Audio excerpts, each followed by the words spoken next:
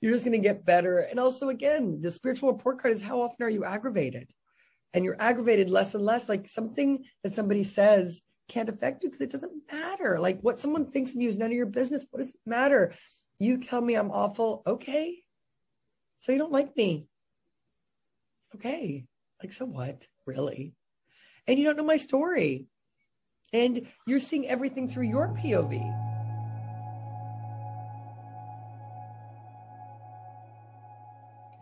Hey guys, welcome back to Normalize the Conversation. Today I'm here with one of the most amazing people I've ever been blessed to connect with, comedy writer, producer, and breathwork coach, Lauren Sarafan. Thank you so much for joining me. Oh, I love being here. And it's so amazing to see someone. I wish I had this tool when I was young. I mean, I got this a few years ago. I'm in my 50s. And it's been a game changer. I've been a meditator for 16 years, and this got you there faster. Because sometimes with breath work, it is an active meditation with breathing through the mouth. For those of you who do not know, it's hyperoxygenating, not hyperventilating. So it's, and that's breathing in deep into our diaphragm, which is where we hold grief, pain, and it releases it. But up here, we're all taking shallow breaths, even going to the doctor. They're like, take a breath. You're like, and this is anxiety, fear, pain. That's where this lives. And sometimes the first time I did it, it changed my life. I didn't know why I was crying. I knew why I was crying. It was the big, ugly cry. And I felt different. I felt lighter. And then I did it again, and I did it again. I knew I would teach it, and I did it every day for a year. And we all have habits. A way we breathe with joy, with depression, with grief. And our body just knows to go into that posture or that thinking. And this kind of breaks it up. And so sound baths with the megahertz breaks it up. We're just trying to re-groove the brain so we don't go there all the time. And it also brings you really present. The past is regret, the future is anxiety. And there's nothing that connects us to ourselves, our own authenticity. My father is like, I'm on the phone a lot with people who are crying. My dad's like, oh, I didn't think you'd be on the phone so much. It's like kind of being a therapist without saying a word, because you're kind of answering your own questions. You're trusting your own frequency. You're trusting your own intuition. And it's really, really powerful. And you think, how could it possibly be through the breath? But you're a frequent flyer. You do this with my group Zoom on every other Sunday night. We do privates. So tell them a little bit how it's affected you. So when I started breathwork with you, I had gone through a really traumatic event, and it had been 11 weeks since I hadn't slept. And that's huge. And sleep is restorative. Sleep is mandatory. It is. And I couldn't stay asleep. I would sleep for an hour or two, and I'd have a nightmare or night terror. And I couldn't stay asleep. I was terrified. And from the very first session, all of a sudden, your body feels like it's vibrating. You kind of feel like you're above your body in a way. And within 3 or 4 sessions, I was starting to sleep. And after a few months, I was sleeping 7 to 8 hours again, which I hadn't, again, in 11 weeks. It just really changed everything for me. And you would never think through breath work, through breathing, that you would suddenly be able to sleep. And I've been doing therapy the whole time, and breathwork just works in a different way.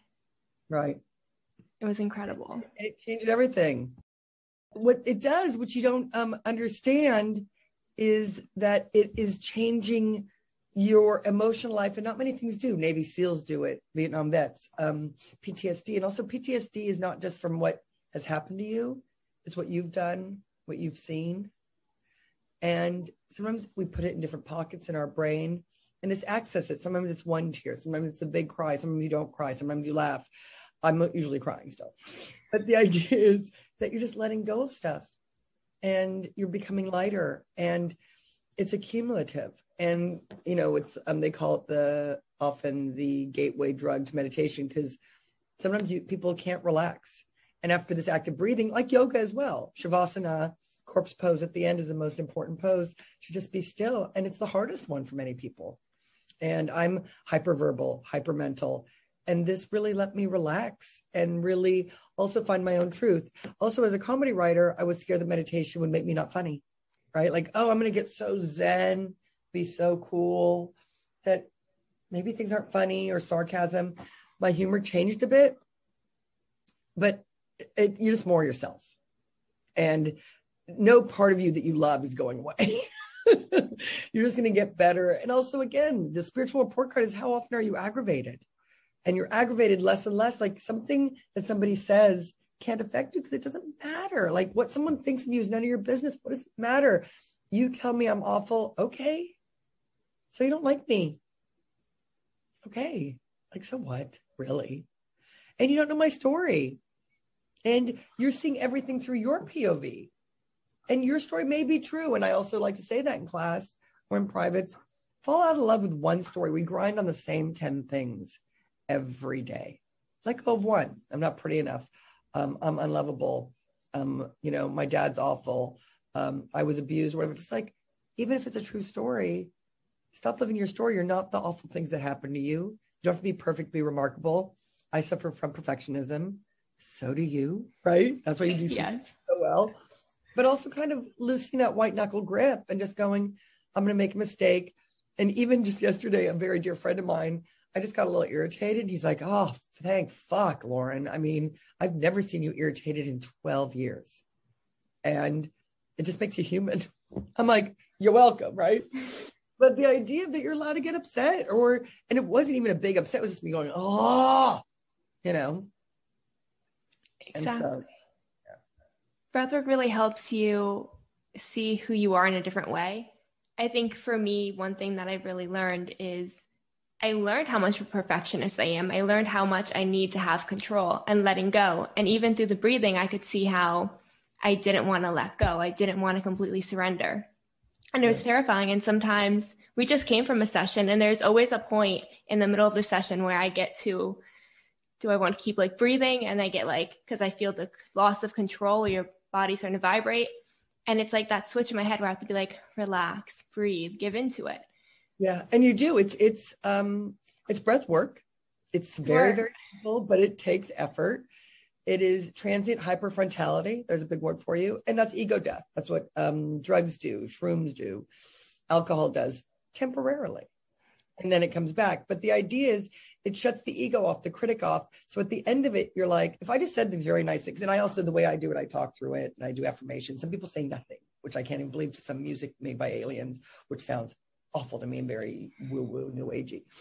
But I do it to pop music and I speak throughout the whole thing. And I'm saying, take this breath like it's the first breath. This is the beginning of your life. This is the first breath of the rest of your life. Get present. And if I said all those things to you and you weren't breathing, you'd think they were nice, but they wouldn't land in the way that they do when you breathe like this. And you can change your emotional life. You can go from like homicidal or suicidal to Zen in like 27 minutes, which is, I don't know anything else that does that. And that's really profound. But it's also like at the end of it, you're like, fear is stupid, right? Because when the critic turns off, you're like, just do it. Who cares? Like, what could possibly happen? And also terrifying and terrific, the same root of the word. Like anything, it's just the unknown. And I have friends who can't sleep, can't go to the bathroom, can't cry. It's the same thing. It's letting go of the control. I'm often like, I'll have friends admit they're control freaks. And there was a time I'm like, I'm worse. I'm pretending I'm not a control freak and I'm a control freak and I'm getting away with it. Everyone's like, oh, Lauren's so fucking chill. Not at all. I'm controlling everything on like a different level, which is awful. And even if it doesn't come off, it's your internal life. I know I'm controlling. If you don't see it, that's a lie, right? And it's exhausting because I really don't want you to see it.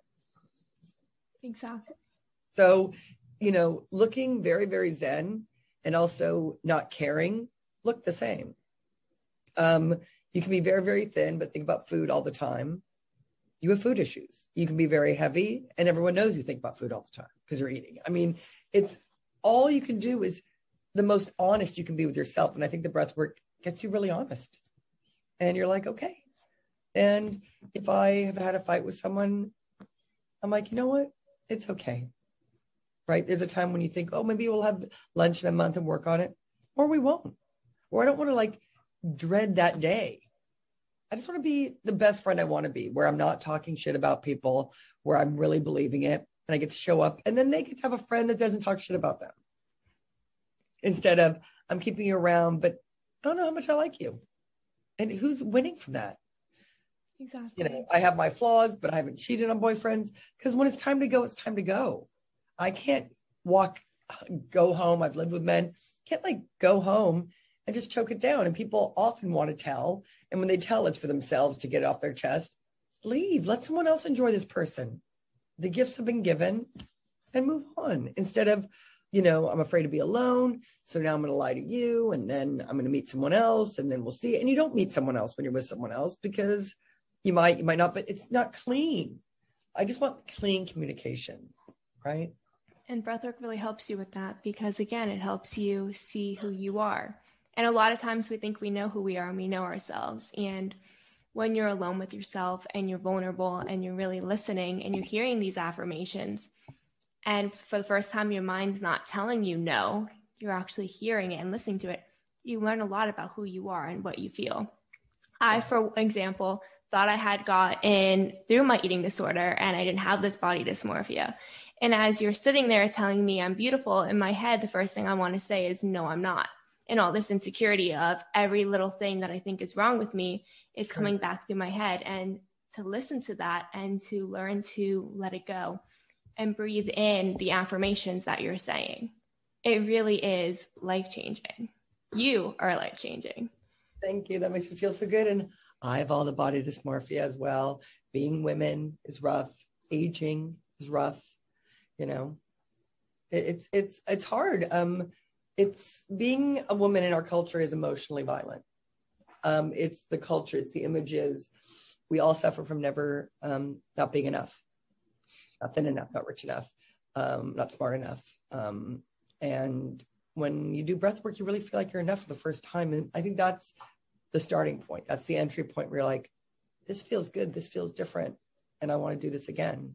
And I want to keep doing this to feel this way. And then you can drop in much more easily. When I first started doing the teacher training, the hard part is sitting there when someone's really bawling and really holding space for someone who's really, really in pain for every good reason. And being like, I can hear your story. You told me your story. And you said, I've never shared the full story, because people cut you off because they're uncomfortable. They feel so bad. They feel, oh my God, I can't believe that happened to you. Or they don't like it, or they can't wait to talk about themselves. That happened to me. That's a big one. And the idea of, I also went to a yoga training, and they said, when somebody's crying, don't touch them. Because our first instinct is to touch them. We go, oh, it's okay. But that's really our discomfort. Yeah. It's like, I'd rather you didn't cry. And we've all had parents who have said that, cry in the other room, or husbands, like people you are not sleeping with do not want to hear you cry. So if your boss is male at work, do not cry in front. They're so uncomfortable, right? Like they don't want to deal with it because it's hard. You don't know what to do. You want to make it better, but you also want it to stop. So so when you're crying, people, when they're really bawling, they don't know they're crying. Also, let them have the full release. Let them cry to the end. It might be 1 more minute, might be 3 more minutes. Let them have that full thing. And then they can ask for a hug, and they will. They'll want that after. But when you touch them in a way, first you call attention to that they're crying, they may not know. Then you're also saying it's okay, which it's not. And you're also saying, I'm not comfortable with it, or please stop. Just let them have their reaction. And that's really powerful, but it's hard for people. It is. And I think in today's society, we make crying a weakness. Crying is something that you shouldn't do, that you can't do. And people feel so uncomfortable, and it all builds up within them. Yeah. And if you just were allowed to let it out when you needed to, you get that release. And also, I cry during class. And sometimes that gets people the permission to cry, right? Because I'm overcome, and it comes and goes. I'm not talking about like, do you remember when I just cried? I cry, I talk through it, and I go. And sometimes you can cry and breathe, or you can stop crying and breathing. I go through cycles of crying and breathing, crying. I'm so sick of crying. I'm so excited to breathe again. I'm so sick of breathing. I'm thrilled that I started crying. And sometimes you do both. But literally not crying is also not taking a shit. I mean, you just have to release. Don't be proud of not crying. It's been 5 years since I've cried. Don't be proud of I'm a left brain person. Don't be proud of using half of your brain. Meditation, breath work, it gives you golden brain where your left and your right brain integrate. That's where you want to be, where the feminine and the masculine meet, where you are this just balanced person. Does that mean you don't get upset? No. Does that mean you don't have grief? No. But like, grief is natural. Suffering is a choice. Like, and also suffering is really seductive. Like, I have friends that get a lot of attention for being sick, for being needy. Like, I'm never needy. And I'm like, why are they getting all the good stuff? Because they're really asking for it, right? And it's like, ooh, that would show my weakness. And now it's like, when I need help, I ask for help, and I get help, and it feels really good. And I show up for everyone. And when also you're a people pleaser, because we're that as well, you don't allow people to show up for you, and it feels so good when we show up for them. Why would we rob them of that, right? Like, let them show up for you. Exactly. And that was back to what you said when I told you my full story. That was the first time I felt like someone had shown up for me, and a completely no agenda, no selfishness, no feeling of obligation. Like, they just wanted to be there. And that was such a major change. It was after the first private session I did. It was the second time I did breathwork with you. And I think I texted you and I was like, I think I figured out what's blocking me. And you're like, send me like everything. Like, if you want to, send it to me. And I don't know why, but for the first time I was like, okay, let's send it. And you called me. Wrote it all down. I did. And you called me and talked to me. And for the first time, listened to me and let me talk and validated it. And it was like the first time I was able to realize that everything I went through is valid and it's not okay, but it's going to be okay. And I can get through it by releasing it. I don't have to hold on to it. So by you holding space for me in that way, it allowed me to realize that I can start to let it go. And I think I've started. I have a long way to go, but I've definitely but the sleep came. The sleep came. It did. And again, a miracle. Yeah, totally. I'm like, I'll be texting her because she's in Florida and I'm in California. I'm like, please don't still be up. She's like, hi. I'm like, and it's like 3 a.m. my time. You're like, of course you're awake. Like, go to bed. But she got there pretty quickly. And that's also the miracle of you showing up and doing the work, and you were prepared. You were ready. You were ready to drop in. When I also did the teacher training, the woman started crying on the first song who I was working with. And I'm like, wow. And John Paul Creamy, my teacher, said, yeah, she's been doing it for a while. She dropped in. And now on the first song, I can start crying. And it's just, my body's just like relaxing. And when you just relax, you're like, that hurt my feelings. I didn't like that. And I also didn't know that. I thought vulnerability was passive, was weak. Vulnerability is strength, and just knowing your shortcomings, or just saying this is hard and being real. And in the old days, bragging would feel good, right? Like, I did this, I did that, I did that. And now I'll say something really heartfelt and someone will go, me too. Like, I didn't know anyone else felt like that. And that's profound. And that's the creamy center. That's the connection. I think COVID also has taught us that, right? That we want to connect. And we're not alone. Humanness. And it's not so much, look, I love stuff, but it's also about the connection and the people and the experiences, and taking a little trip, a day trip, a car trip, a few nights. Also, I live with my 91-year-old father. I sold my house in escrow. I sold my house to move in with him. And I went from like a 5,000 square foot home to a 4,000 square foot home to a room that's like, maybe 700 square feet. And it's fine. It doesn't matter, because I do what I want to do. And I'm here for him. And when I go see my friends, before I have the vaccine now, but everyone got tested. Everyone showed up for me so I could hang out, so I didn't come home and kill my dad. I mean, and that's when we were spraying Amazon boxes, like not knowing what we were doing really, and really scared of it. And now maybe it's droplets, maybe it's harder to get, but people who were very, very private and reclusive and hermits caught it. I washed my hands. I went to the store once every 10 days. I had food delivered, and I lucked out. But it's interesting who shows up for you. It's interesting who's in your posse.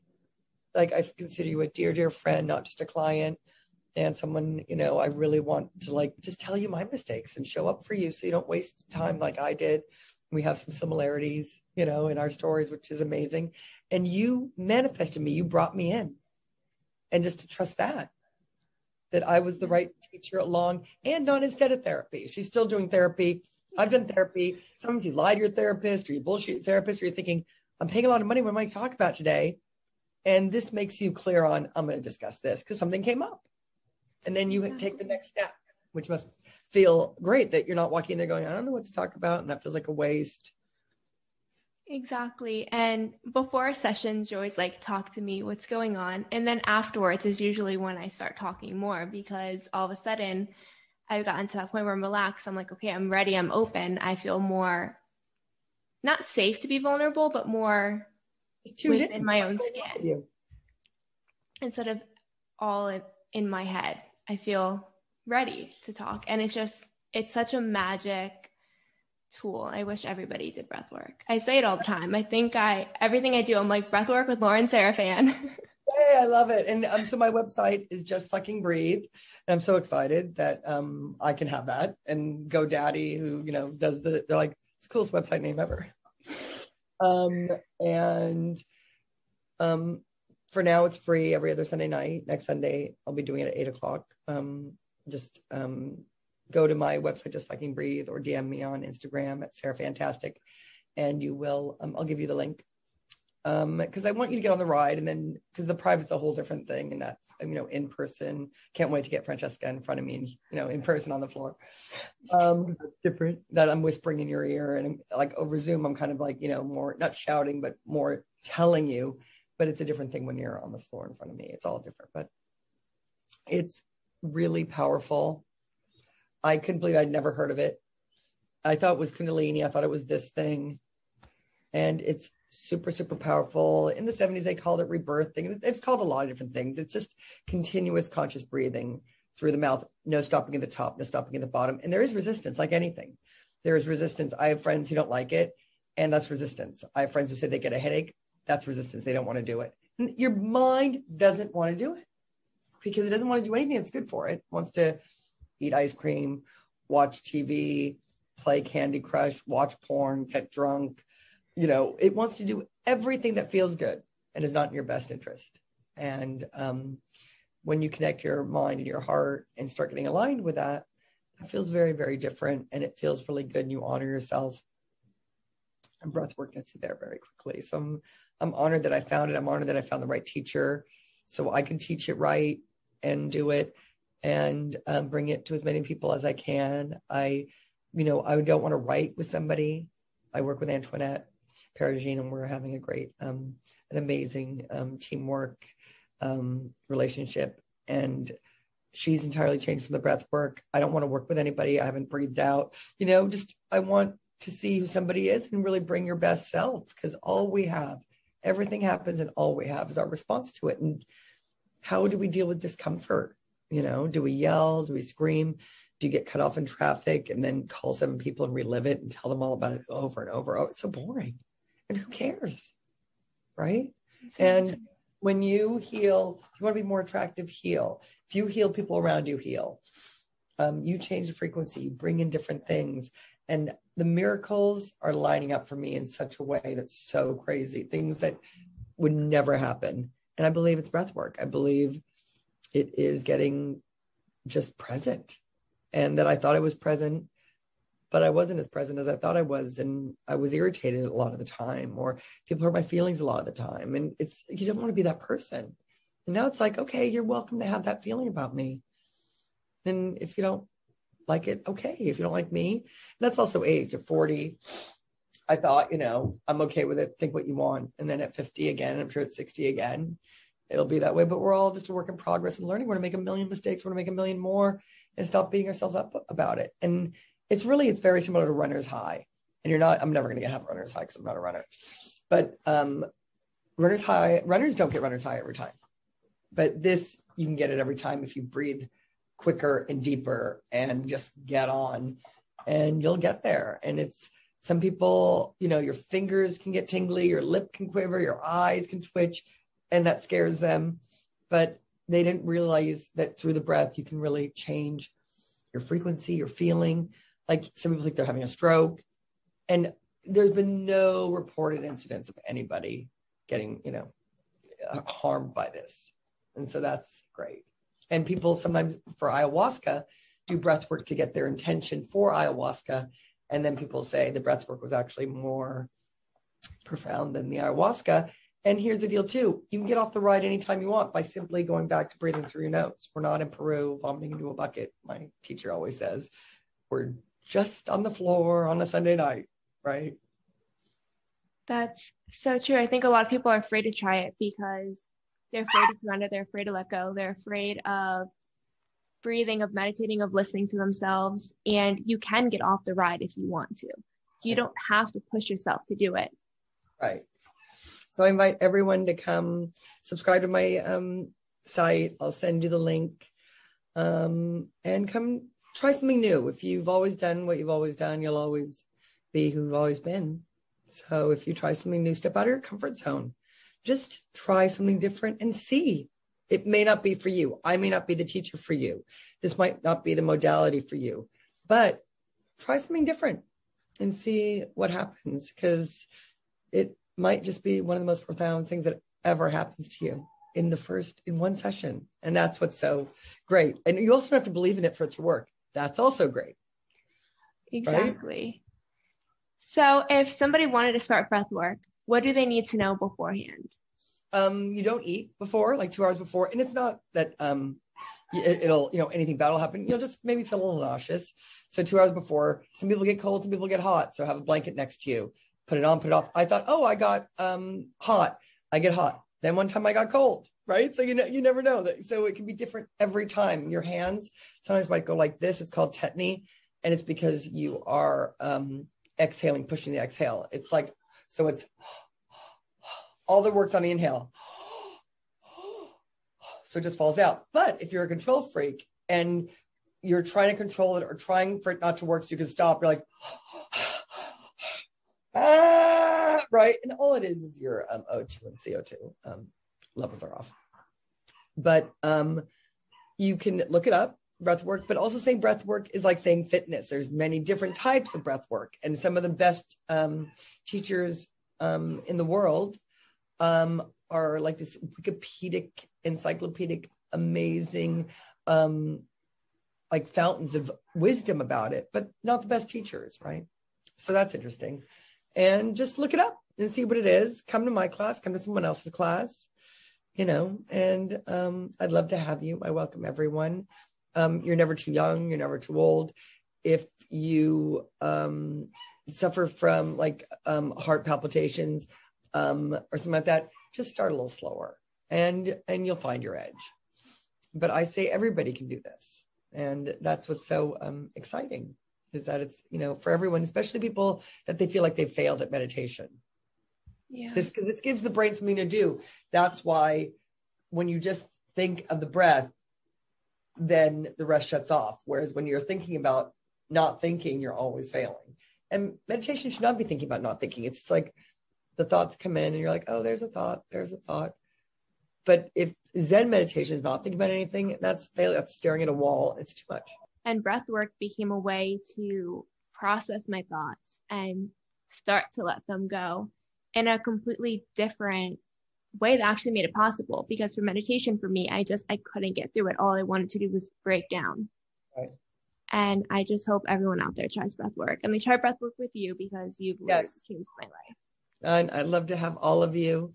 And text Francesca, email, DM her, myself. My email is laurensarafan@gmail.com, justfuckingbreathe.com, Sarah Fantastic on Instagram. I'm Lauren Sarafan on Facebook. Find me and let's have a little chat. Thank you so much for joining me today. Thank you so much for having me on today.